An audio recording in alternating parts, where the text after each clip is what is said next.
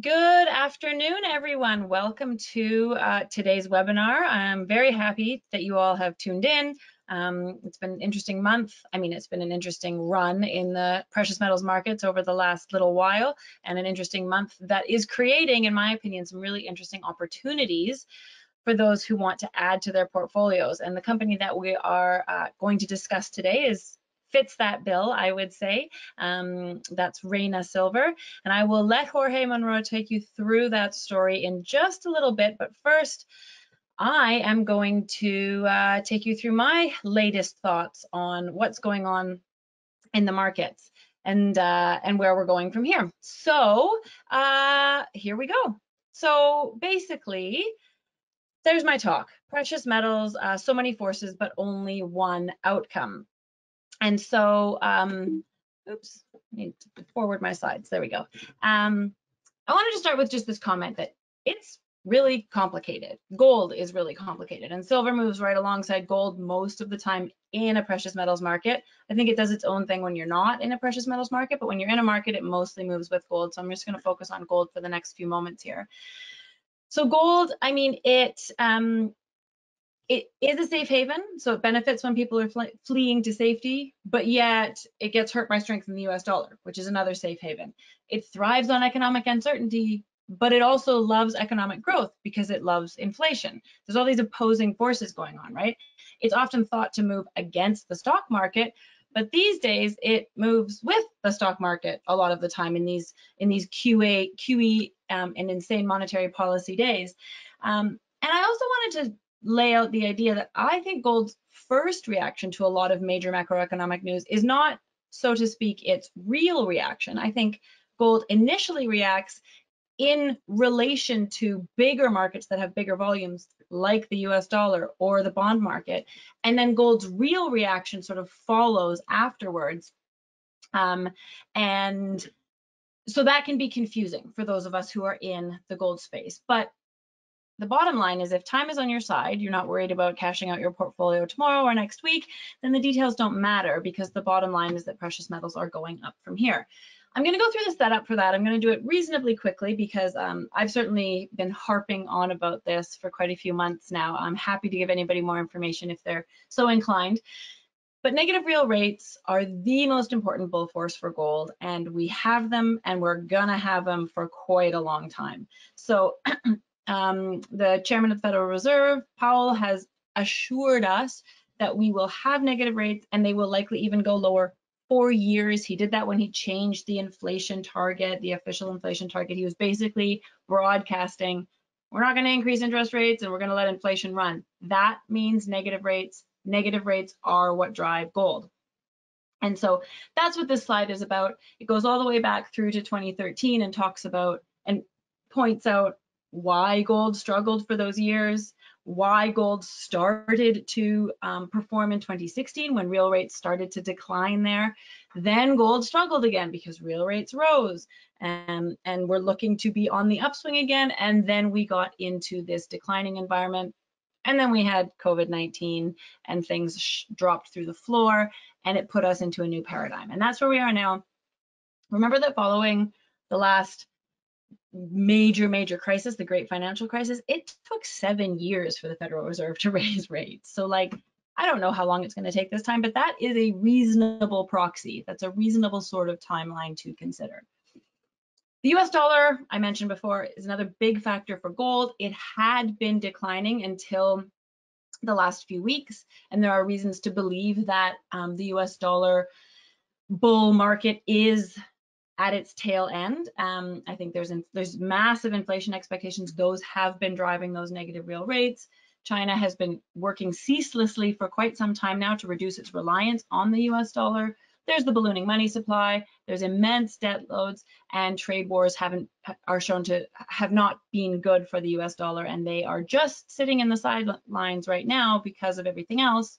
But there's good reason to believe that the US dollar will not act as a headwind broadly through this gold market. It has done so in the last few days, but I don't think it will do so broadly.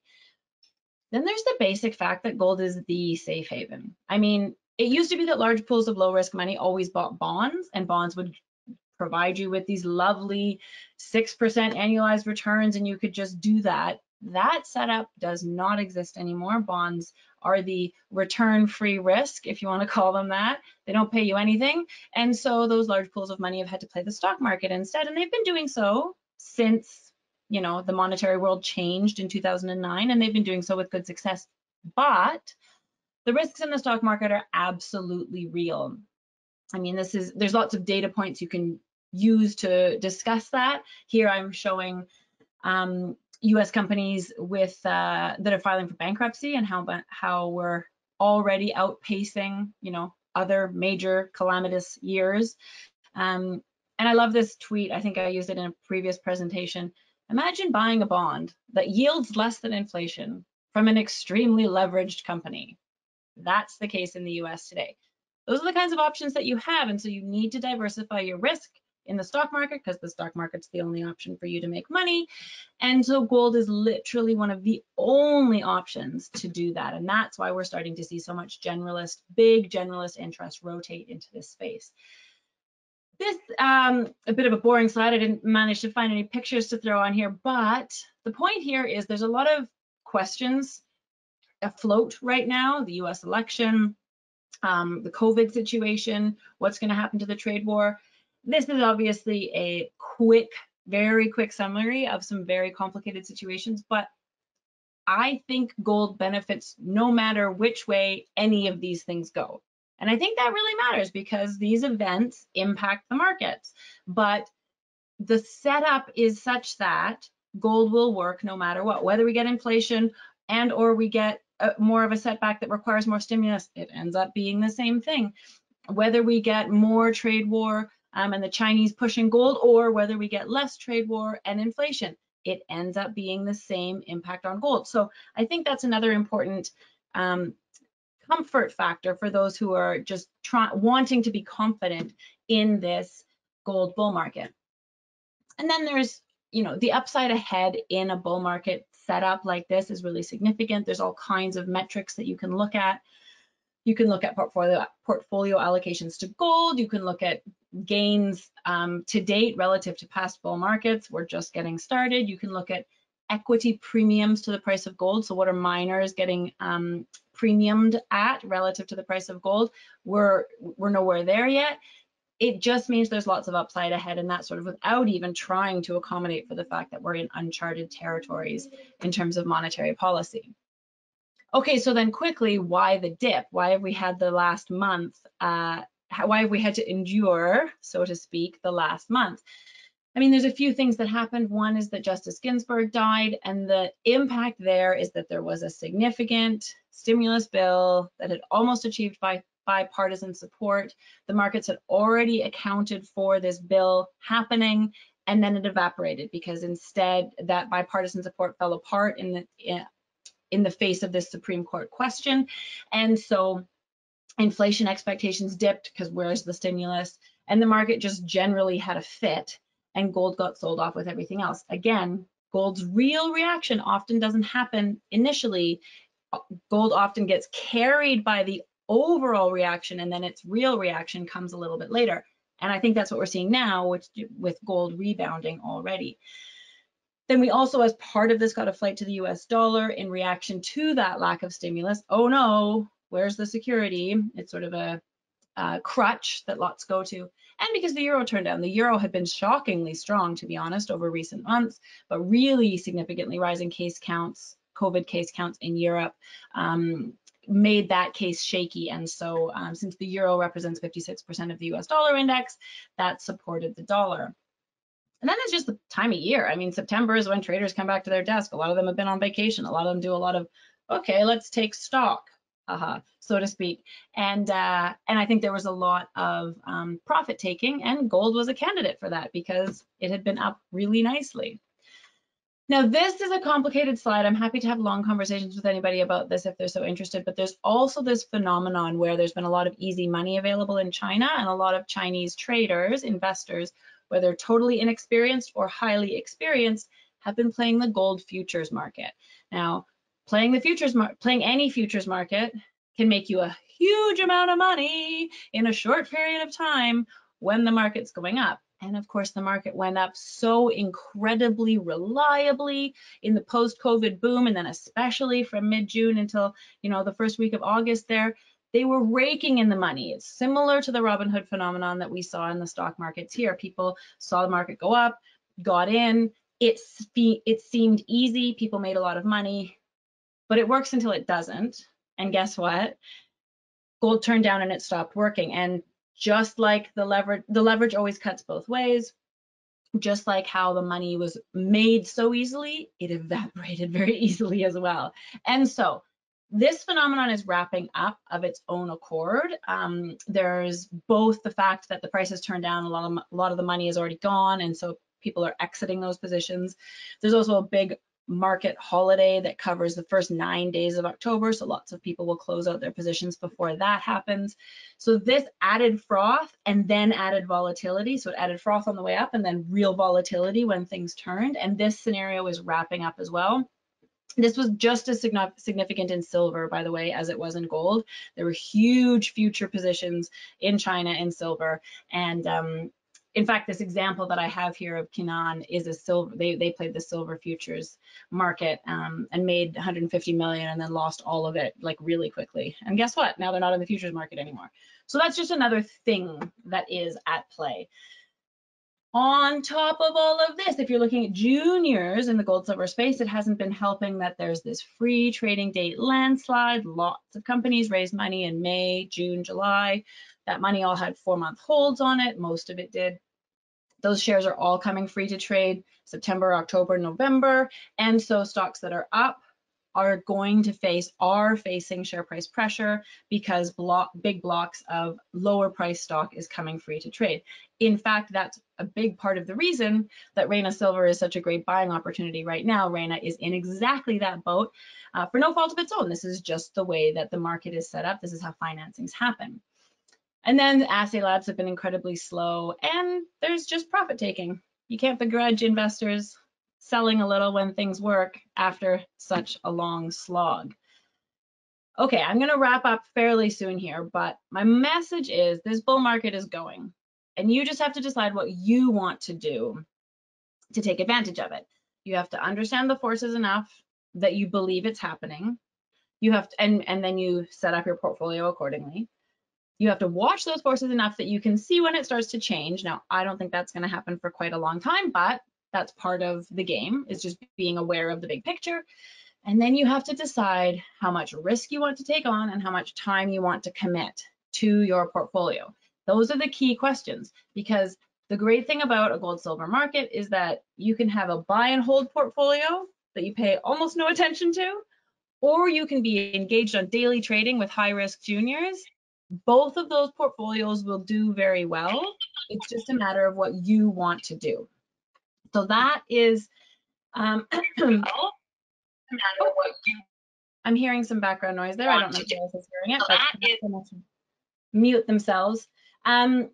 If you want to play the more risky end of things, and I wanted to address this as for a moment because we are talking about Reyna, who is an explorer, and so we need to talk about the risk that's involved in junior exploration. The first thing I want to comment is don't think it's easy. Exploration is not easy. There's nothing easy about exploration. As the market heats up, more and more explorers are able to raise money, and so they're able to go out and test targets. And so it seems like more discoveries are happening, and more discoveries are happening, but the odds of success on any one target have not changed, and they remain very low. And so I think one key takeaway from that is if you're going to invest in an explorer, it's a really good idea to focus on those that offer more than one strong target or project or concept, because one is likely not going to work. You probably need more. Of course, sometimes the first one works, but a portfolio approach really helps mitigate the risk of failure, big picture wise, when you're investing in an explorer. And then you also want to ensure that other risks are in hand. So permits, seasonality, logistics, marketing, these are the kinds of risks that a company has to manage, because geology is risk enough on its own. And so you want to demand from management their plans for addressing these other kinds of risks, and you have to agree that those mean that those risks are managed. I think that is key in feeling comfortable investing in junior explorers. This is a slide that I kept in here. It's from a previous talk. It's about if you're going to play the juniors, you probably need to trade them in and out based on things like free trading dates, things like discovery hits, things like follow-up success and whether that's likely, marketing that might push a price ahead of results, seasonality. There's a lot of factors at play in the up and down world of a junior explorer share price chart. So a downtrend isn't necessarily because the project suddenly doesn't work, and an uptrend isn't necessarily because the results coming out are going to be amazing. There's a lot of factors at play. So just if you're going to play that end of the game, you need to be aware of what those factors are, and you need to be following up on them and probably taking action on them. And then, as I said before, it's okay to not want to play that game. You can build a buy and hold portfolio that has large leverage stocks like Barrick Gold, that has scale and growth stocks like Equinox Gold. It's already big, but it's getting way bigger. That has royalty companies in it because they have reliably outperformed in bull, bear, and bull markets since really the sector got started. That has optionality projects. Huge projects are specifically hated in bear markets because they're so expensive. But once a bull market really gets underway, suddenly the very few huge assets that have made progress and are advanced and interesting become the most, prized dance at the party, because there's hardly any of them out there, and majors need those big projects to continue being big in the future. There's takeout or growth, like a Gold X or like a Rocks Gold. These are companies that are probably going to do very well in the market if they stay on their own, or they may well attract a takeout offer. And then there's silver. And I could and perhaps should have put together a presentation just on silver, but silver is its own beast, related to, but usually generating better returns than gold in a precious metals market. And the metal does that, and the equities return have better returns even more so because there's such a dearth of pure silver stocks out there, and so you want to make sure you've got that. And then I was talking about whether you want to be a trader or not trader. I think there's a middle ground that I wanted to address here, which is some trading. There are stocks out there that combine good exploration upside with some fundamental growth or some fundamental value. So maybe it's a growing deposit with a mine plan, but lots of exploration excitement. That's fundamental defined value plus the potential for splash. Maybe it's multiple projects and a really strong technical team and good capital markets abilities.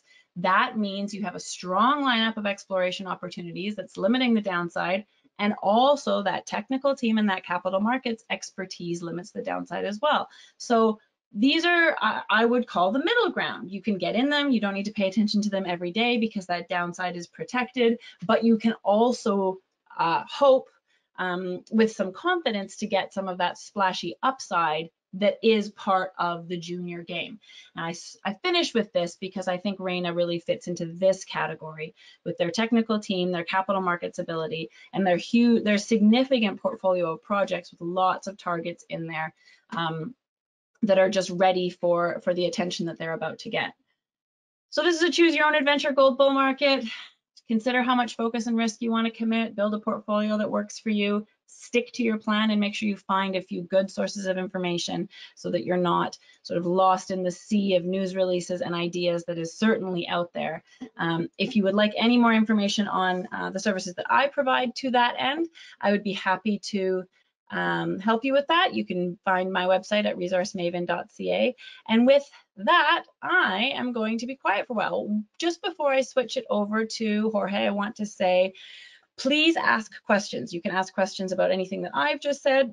You can ask questions about anything to do with Reyna Silver. There's a questions box there on your control panel, and we will get to those questions just as soon as we've gone through Jorge's presentation. Now, oh, there we go. I was looking at every single person who's present on the call and was having trouble finding Jorge, but there he is, and I can make him the presenter, and away we go. Hi, thanks a lot. Can you hear me okay? We can hear you, yeah. Great. And can you see my screen as well? Yes. Great. Well, thanks a lot, Gwen. Yeah, great presentation. And thank you for giving us the opportunity to present our company as well. So it's good to have everybody here. Thank you for taking the time to listen to our presentation. As Gwen was explaining, our company is relatively new. We went public only in June of this year. And as she pointed out, we're just at the point where the RTO round that had a 4-month lockup is coming to an end, and that's going to happen on Monday. So I wanted to take an opportunity to give all of you an update as to where we are, and for those of you who are new to the company, I wanted to take the opportunity to introduce the company. So Reyna Silver is a company that originated about 2 years ago. I myself put the company together. At the time, I was looking for silver exploration opportunities, and I approached a number of companies, and one of these companies was Max Silver. And when I spoke to Peter McGaw, who's the founder of Max Silver, he mentioned to me that Max Silver had 2 projects that he himself had put together prior to the Max Silver IPO. And I think a lot of you are familiar with Max Silver.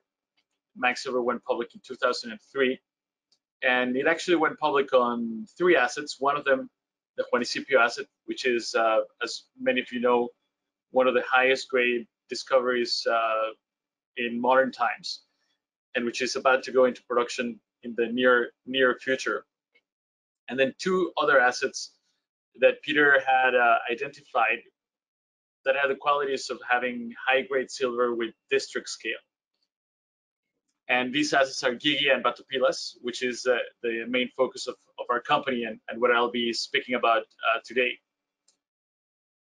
Both projects, Peter, during the mid-90s and early 2000s had worked, they sit in major silver districts, and Peter had worked on making the land package big enough that you could have the potential for a district scale discovery. So, why would you want to look at investing in our company? We have a portfolio of potential high-grade silver discoveries with district scale. Our 2 main properties have had extensive exploration from Max Silver. They spent about $5 million US on each of the properties, and they both have had drilling with high-grade drill intersects. And we have an exploration team that's led by Max Silver's co-founder, Peter McGaw, who, as many of you know, has an exceptional track record of discoveries. And we have put together a team in Mexico of people who have worked for Max Silver over the years and who know these type of deposits really well. We also have a VP of exploration who comes with an extensive background with Pan American Silver and other junior mining companies. And we have a very strong technical advisory board. Management owns about 18% of the company, so there's skin in the game. And we have institutional investors owning over 40% of the company. We also have very strong liquidity and a strong balance sheet. We have about 12 million Canadian dollars. And also we have been receiving coverage from newsletter writers, and we hope that soon we'll also start being covered by some Canadian banks. To tell a little bit more about our technical team, obviously Peter McGaw, a number of discoveries, most notably the ones that he has made for Max Silver, but he has also been credited with a geological model for CRD deposits, especially in North America, which has been used as a footprint for a number of discoveries over the years. We also have Doug Kerwin, who was one of our early investors, and Doug was part of the exploration team that did the discovery of Oyu Tolgoi, which is obviously a very significant gold and copper project in Mongolia. And we are lucky to have Doug in our advisory board as well. A little bit about our capital structure. As I told you, we're just below $12 million in cash. And these are some of the institutional investors that we have. We have Sprott Asset Management, Terra Capital, Commodity Discovery Fund, Regal Funds, and a number of other institutions in North America. So let me take some time to tell you a little bit about our flagship project called Guigui. So this project sits at the heart of the Santolali district, which is actually one of Mexico's historically most prominent silver districts. It's a district that from two mines, which you see in this slide, one to our east and the other one to our west, have produced close to half a billion ounces of silver, where the grade of the silver was 310 grams per ton on average, with 15% lead zinc combined. So this is actually before the Taylor deposit, which is now owned by South 32 in Arizona, was discovered. This was actually North America's largest CRD system. And as you can see, very high grade, very high tonnage. And however, this system has a very interesting peculiarity, which is that half of the spectrum is missing and has never been found for the whole district. Actually, this project was Peter McGaw's doctoral thesis, and it's really a system that Peter had an opportunity to study in detail. He's actually lived for almost a year in the mine that's adjacent to us, mapped a lot of it by hand, and this is back in the 80s. And essentially, all that production that I described to you has come from the system of mantos and chimneys that you see in the upper part of the model. And what hasn't been discovered for the whole district is the skarn, which is this area that you see here in the circle. Now, just to give you a sense of what we could potentially be dealing with here, in similar deposits that are CRDs in Mexico, there's a belt that goes from the center of Mexico all the way into the US and then upwards to Canada through British Columbia. And you see a number of CRD deposits. And typically the chimney systems will be, we'll have about half, the skarn systems will have at least half and sometimes more than half of the total ore of the deposit. So, we're looking at the possibility of having in this skarn target that we're looking for, the possibility for another 50 million tons of ore, which could potentially be another 500 million ounces of silver. So this target that we're looking for is we're really looking for the possibility of a larger extension to this already prolific district. There are numerous indicators that point towards the source of the CRD at the Guigui property.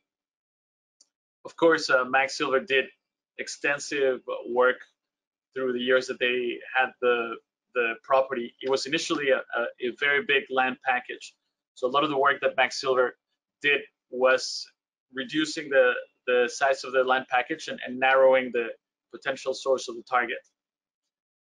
There are, you can see here a number of indicators at surface, but also the producing mine to our east and west are a great sort of source of information, particularly the production and the drilling that Mag Silver did in the project have ore-related intrusion that you see here in this model that points very strongly towards the source of the CRD.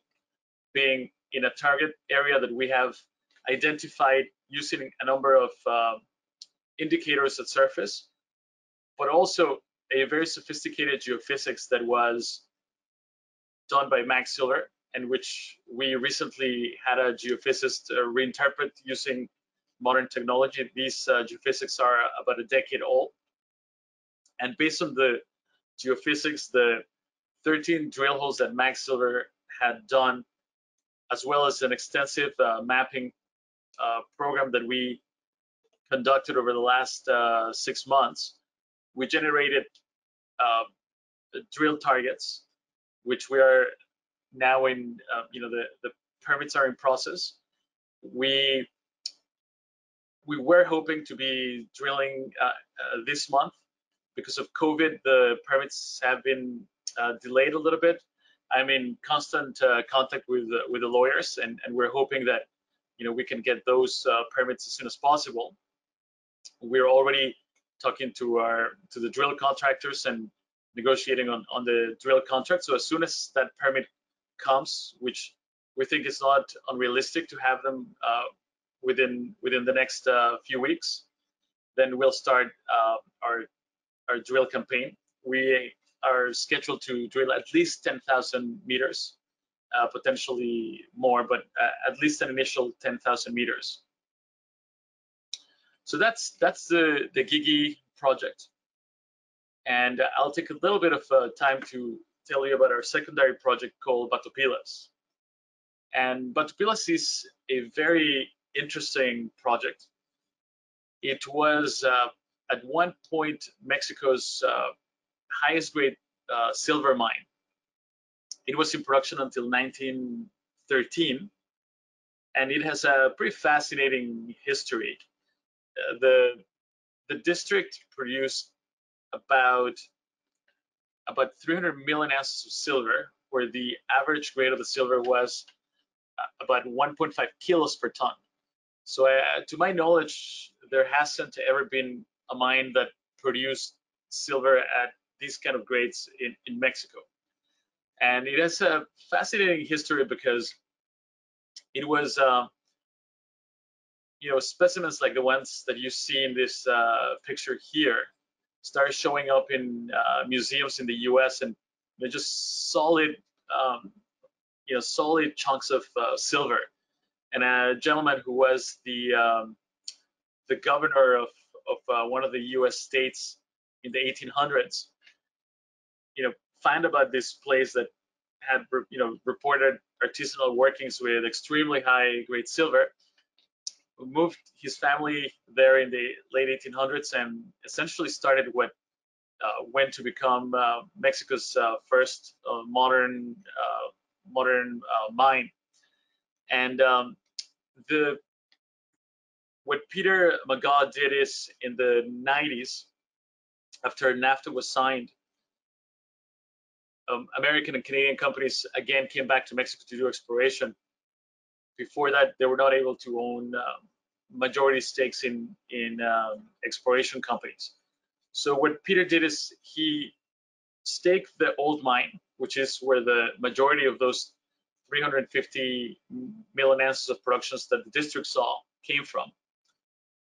And keep in mind, the mine didn't shut down because it was depleted, but really because of the war that happened in the Mexican Revolution.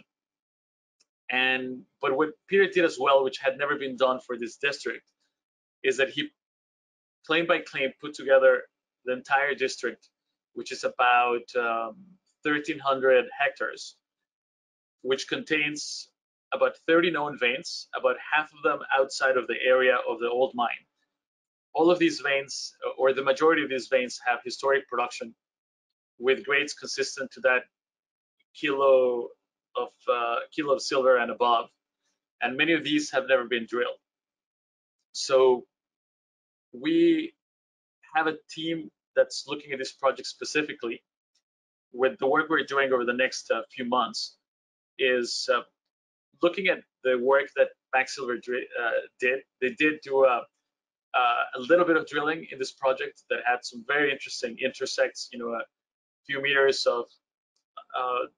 meters that were higher than 2 kilos per ton silver with some, very, very high grade silver intersects. We have one intersect that had 19,000 grams per ton. And then a number of other drill holes that have more moderate silver grades. But what we really need to do here is have new drill targets. We're going to focus on doing for the next couple of months detailed mapping, channel sampling, chip sampling, relogging Max Silver's drilling, and then there have been a little bit of geophysics done there. I think we might do some more, and also we have hired the Aster satellite imaging that was available for this area. It's a new satellite that started flying over Mexico, which will give us a new resolution. And based on this, we're starting a mapping program actually as we speak. And the idea for this is to have drill targets that we can start permitting, within this year. So what are the catalysts for the company over the next few months? We have first and foremost, Guigui's drill program is the most important focus of the company. As I mentioned, we'll have 10,000 meters of drilling. As I mentioned as well, and I think Gwen touched on it as well, the main catalysts for a silver exploration company are high-grade silver intersects.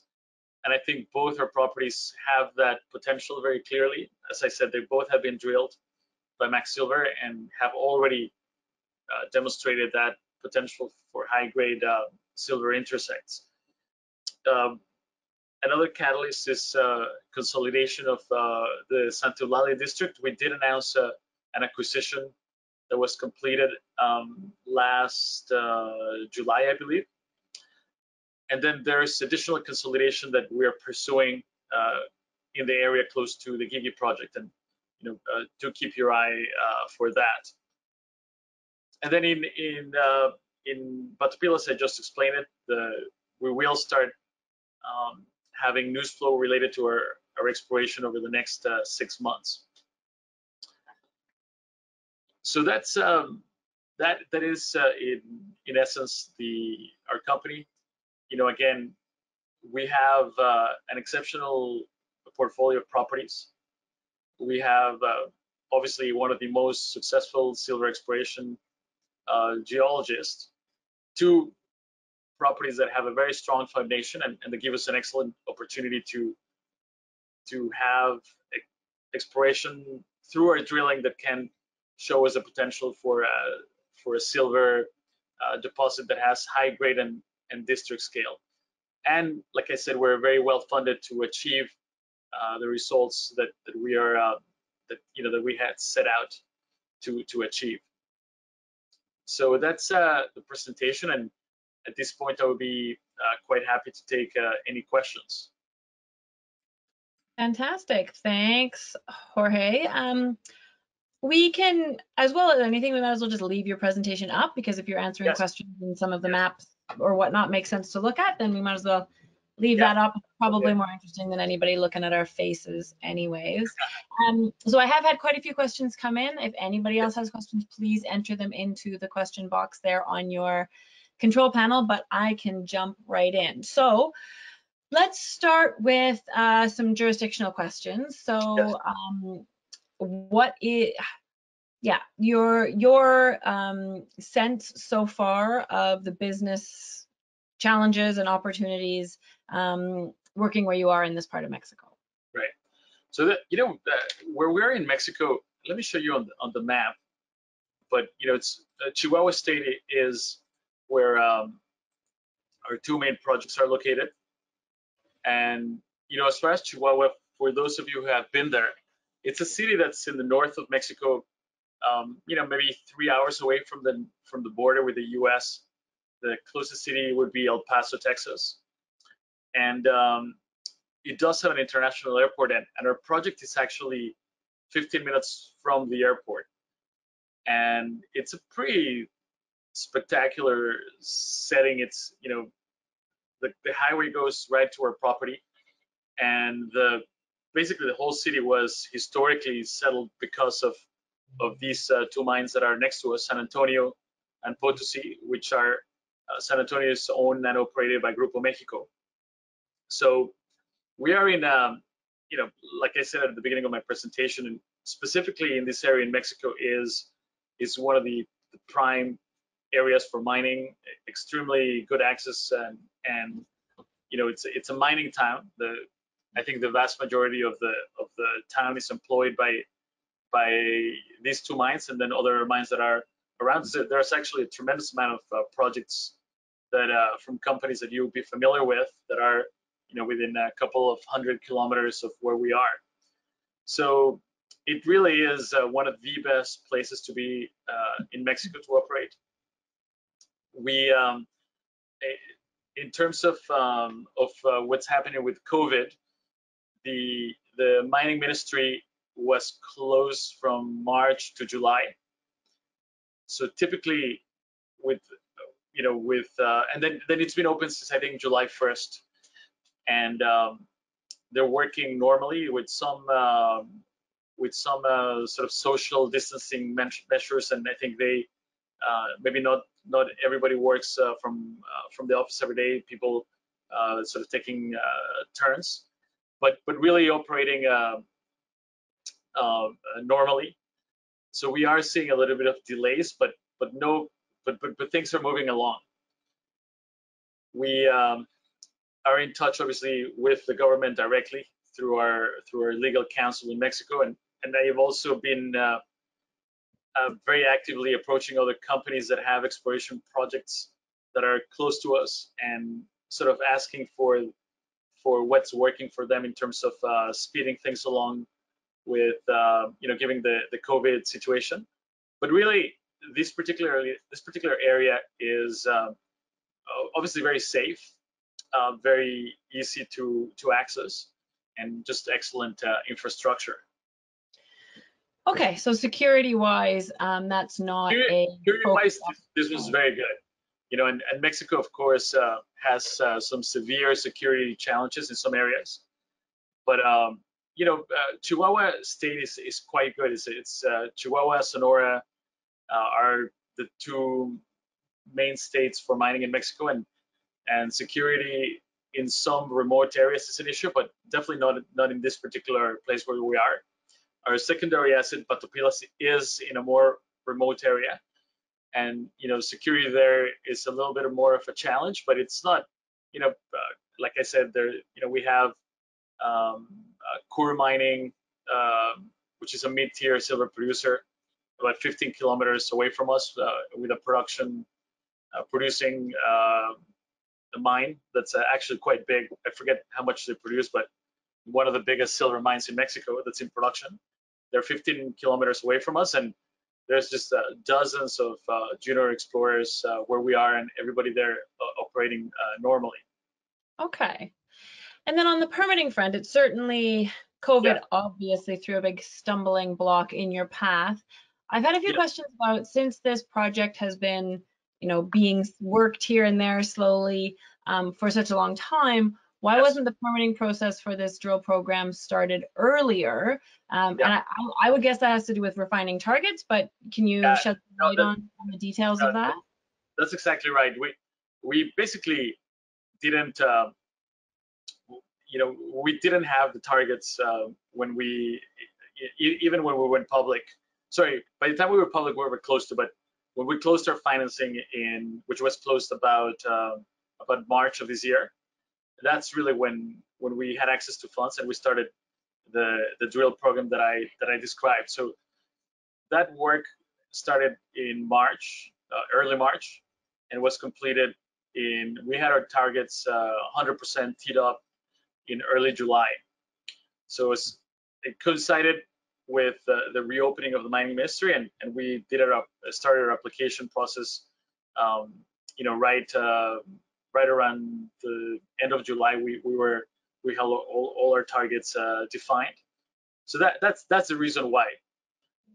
Maybe to give everybody a sense of, in Mexico, typically it takes about 2 months to get your drill permits. So we're already within that range.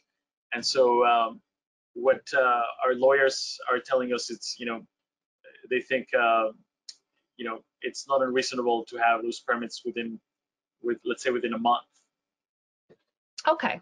Okay. That's a good timeline estimate, as best as you can ever do when it comes to things that aren't really in your control. Correct. Correct. Since we're talking about drilling, let's keep on that vein. Play on words. So, I mean, a 10,000 meter drill program, that's a significant number of meters.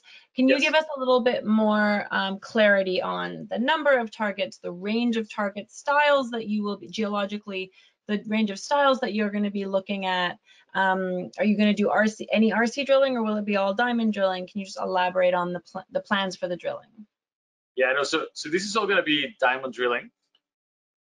And you can see, I mean,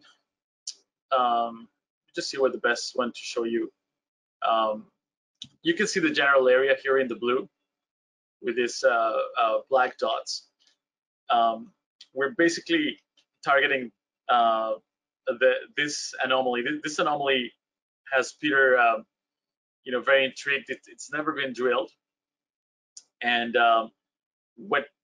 if I can show you on the geological model here, what we're looking for is this skarn.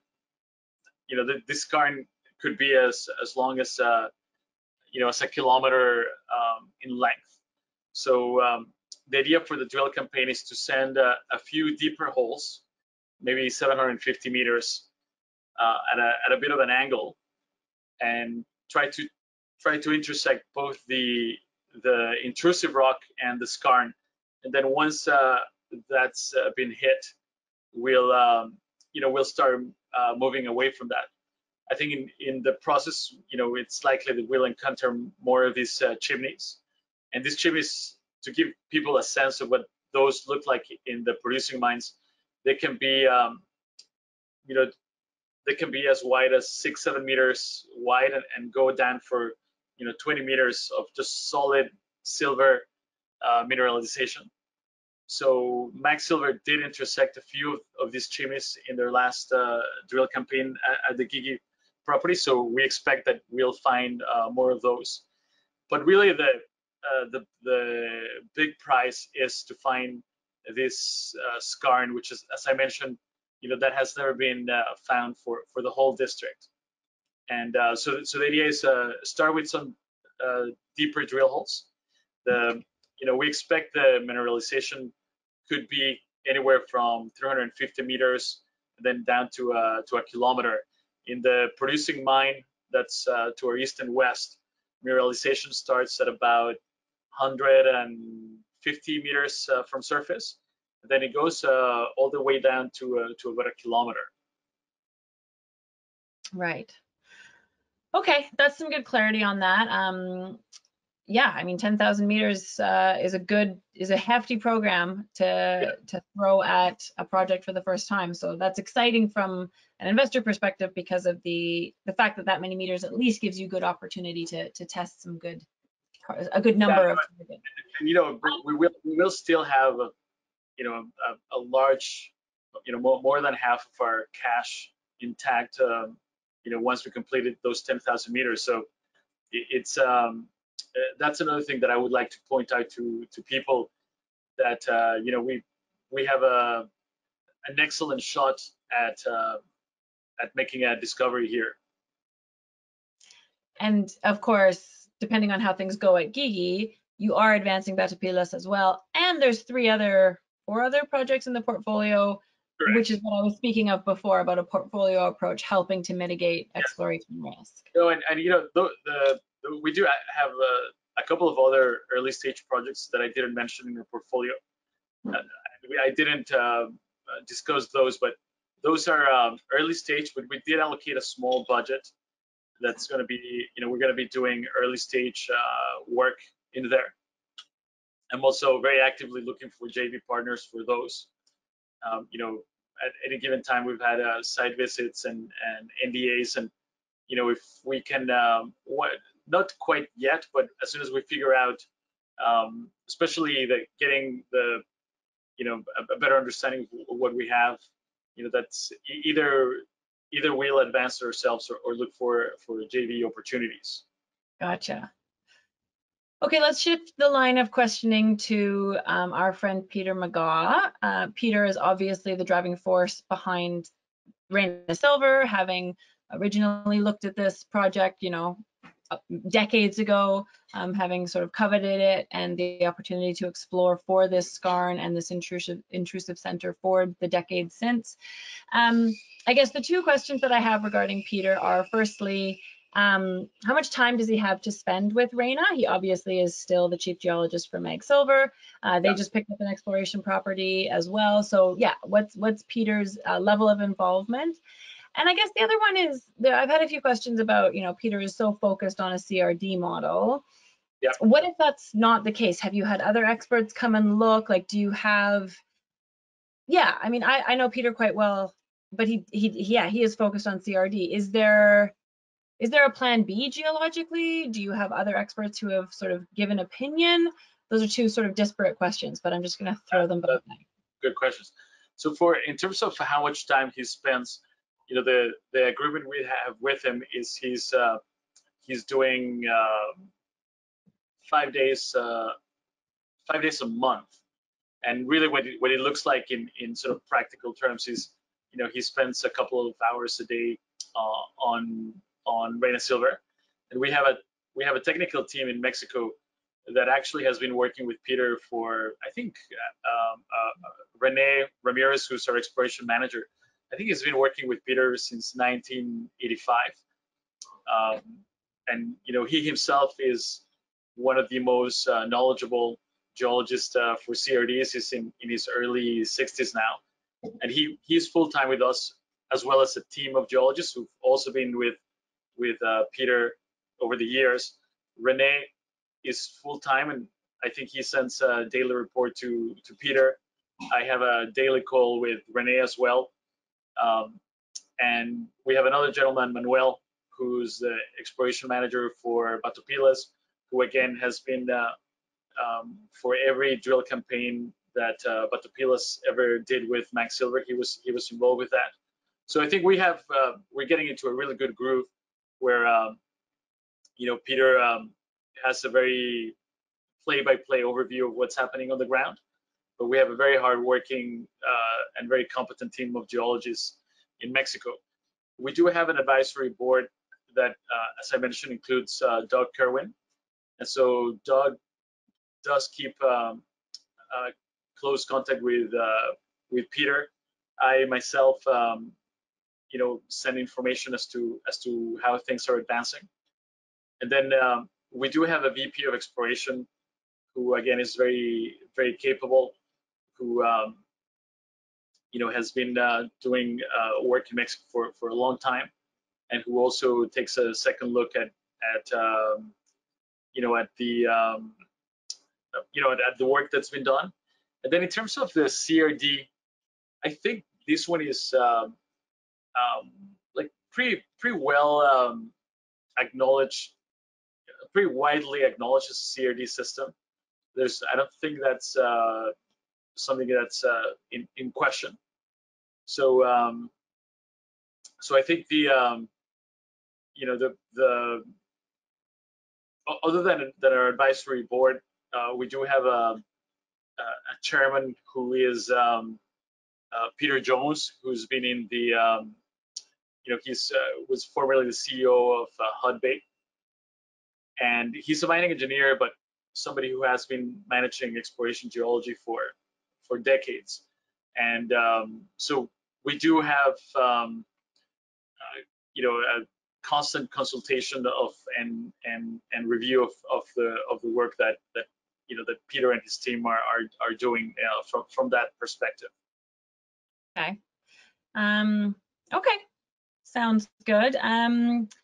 Moving on, let's talk about a few details of Guigui. One person was asking whether there's any anything that remains from the old mines, working or whatnot, that are helpful that are helpful. No, absolutely. So you know, it's maybe the best slide you would see here. because this is sort of what, well, maybe let me go back to this slide and just show you, let me show you how close we are to the mine. So the San Antonio mine is owned by Grupo Mexico, and it's an active mine. It's at the moment is being shut down because in March they had a flooding event in one of the levels. My understanding is that, you know, when that gets corrected, it will go back into production. But just to give you a sense of these dots here represent some of the drill holes that Max Silver intersected in their drill program, I think in 2010. And just from the edge of this property to an entrance of the underground mine is probably 300 meters away. So we're very close. And then the Potosi mine, which is over here, it's a mine that's, you know, it's a historic mine, but an Australian group, it's actively mining at the moment.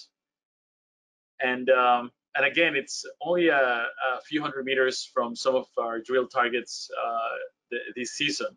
This La Chinche part of the mine has it's one that we bought in July of this year, and there is a small historic mine within that you know, within that land package, and that actually gives us a lot of information, especially showing that there's a continuity from, you know, going back to this geological model, you know, these chimneys moving into our area of interest. Again, a lot of the drilling that the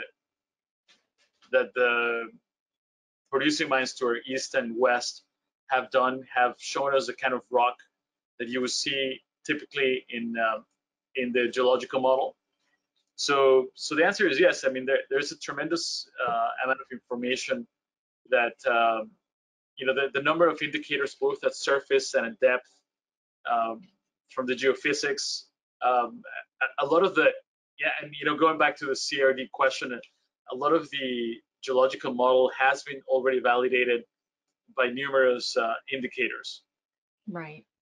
And actually, the other thing that for those of you who are not super familiar with Mexico, that there is artisanal mining, you know, all the way from the Spanish era to modern times throughout our land package. And some of those, you know, some of those are really small mines, but you can go in there and you know, take samples and you know, you do get a lot of very useful information.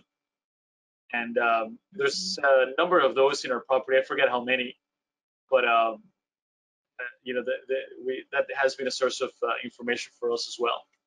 For sure. Old mine workings are like inside out drill holes that you can walk into when they're safe. Okay, there's quite a few questions left, but this call has already been almost an hour, so I'm just gonna throw a few more over, and we'll see if we can wrap it up so that we're not stealing too much of everyone's time. How about quick answer, the depth of the skarn target? You've done lots of geophysics, so you must have a thought. Yeah, no, absolutely. So I think the depth of the target is about 750 meters. We're going to put a long drill hole, and then you can see in the geological model, the expectation is that, you know, it wraps around the intrusive, and you know, the sort of like I was saying in my presentation, if you look at this geological model that has the producing mine here, the Potosi mine to our west, you know, that mineralization starts at about 150 and goes down to a kilometer. You know, I've heard people ask Peter this question quite a few times, and I think the expectation is that the ore body would be anywhere between 350 meters and all the way down to a kilometer. That's and that's sort of based on similar types of ore bodies in Mexico and other parts of North America. Gotcha. Okay.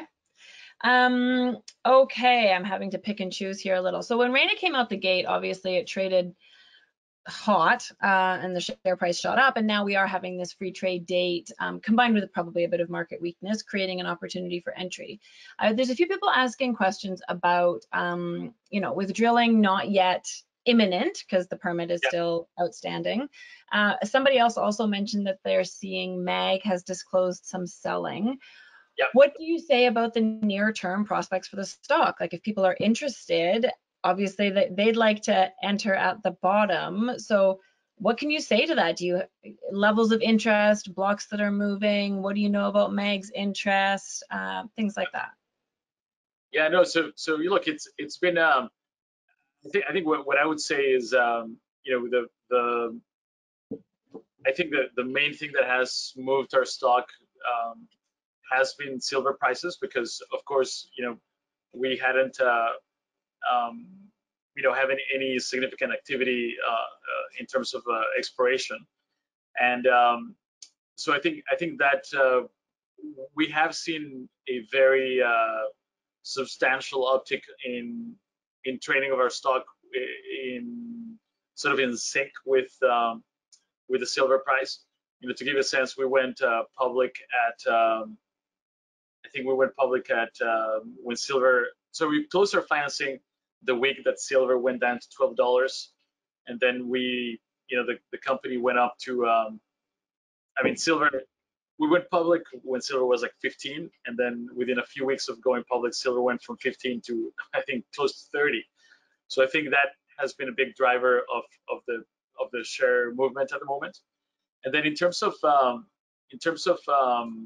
our shareholder base, Max Silver did inform me that they were going to take some shares off the market, and but you know, it's they did explain to me that they you know, before they go into production, they want to be conservative with their cash, and you know, given the everything else they had on their plate, they did sell a small number of shares. But you know, one thing that's important to know is that the majority of their shares is actually locked, so they're not able to sell. I think they had maybe something like 20% of their total number of shares was free trading, and then you know, the rest is locked up for 2 years with releases I think every 6 months. So I did call them to try to understand what the thinking behind was it, and they just the answer I was given was they're looking to you know, to just take some shares of the table, but their, you know, their intention is to keep their support of Reyna Silver, and to watch our drill progress, and to, I think they still own about 15% of the company.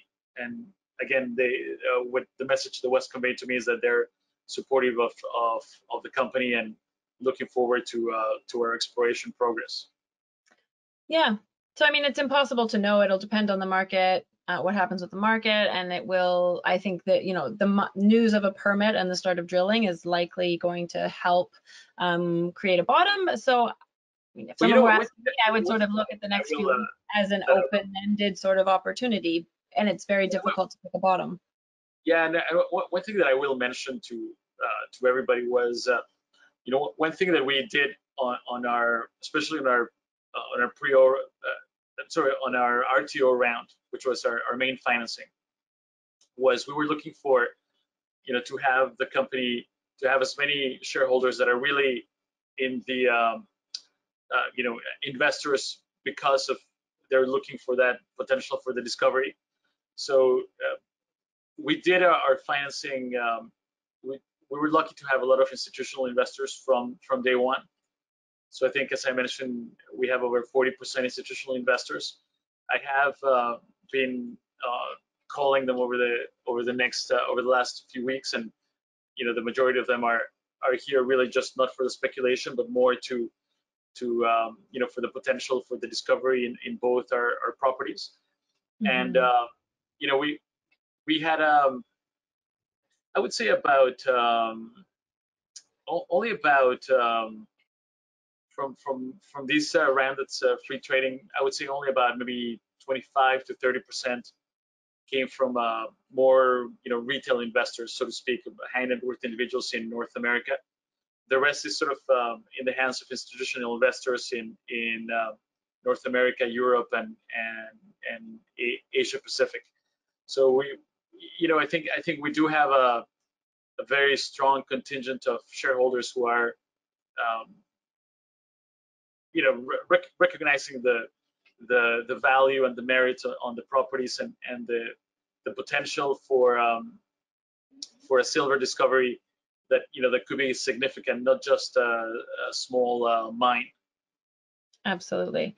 I have one more question for you. How about you turn off screen sharing so that everyone can just see us talking just for the last moment of the call here? And this is a pretty broad question, and it's simply, what makes Reyna a superior speculation or investment? So you've got to go over to the control panel and turn off your, I can probably also do it as well. What makes Reyna a superior? Sorry, let me just. There we go. Hold on. I did it. I should have just done it anyways. A superior speculation to other silver explorers, and the person specifically mentioned those who also have, a good share structure and institutional support. What do you think is the standout thing? I think that the obviously Peter McGough's track record is one.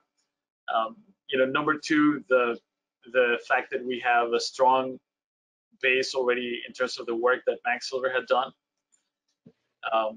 We also have, I think that our cash position is also very significant because it allows for basically the more you drill, the more you have a chance of making a discovery. And the one distinction that I would make is, and I don't know specifically which companies the person who asked the question will be referring to, but there's sort of fundamentally a number of companies that are pursuing what's also a very valid strategy, which is going for deposits that maybe were like 100 grams per ton, 200 tons per ton, 200 grams per ton on average, and other companies had a shot and maybe were able to find 10, 20, 30 million ounces of silver. And then, these people are going back and trying to rethink it and maybe consolidate it around and see if you can, find 30 million ounces here, another 30 million ounces there. And then we took a different approach, which is, trying to look for a discovery that all our properties that we've selected have the potential for district scale and being not just a small mine, and also the focus on high grade. I think a lot of it's very interesting, as I've had an opportunity to travel around Mexico and look at a lot of mining projects, and it's just unbelievable the amount of mining that the Spaniards did in Mexico is unbelievable. You go to town after town, and there's 4 or 5 historic mines. And really, what happened, and a lot of people don't know this, but Mexico was closed off for Canadian exploration and basically for foreign exploration until NAFTA was signed in the mid-90s. So as soon as the NAFTA was signed, Canadians came back in, and a lot of the discoveries that make First Majestic, Endeavor Silver, Pan American, all these discoveries were really around what I would call the easy pickings, which were historic Spanish vintage mines that where a lot of the vein was exposed and had been already mined, and so they went for that. And then we, since 2010 to now, there's been very little money spent in exploration, because obviously silver has been pretty much at a price that was not very attractive. And so there, properties like the ones we have are fantastic, because have the possibility for a brand new discovery. When you look at the level of discoveries, like when you go across the border to Nevada, New Mexico, Arizona, we're Mexico in terms of exploration.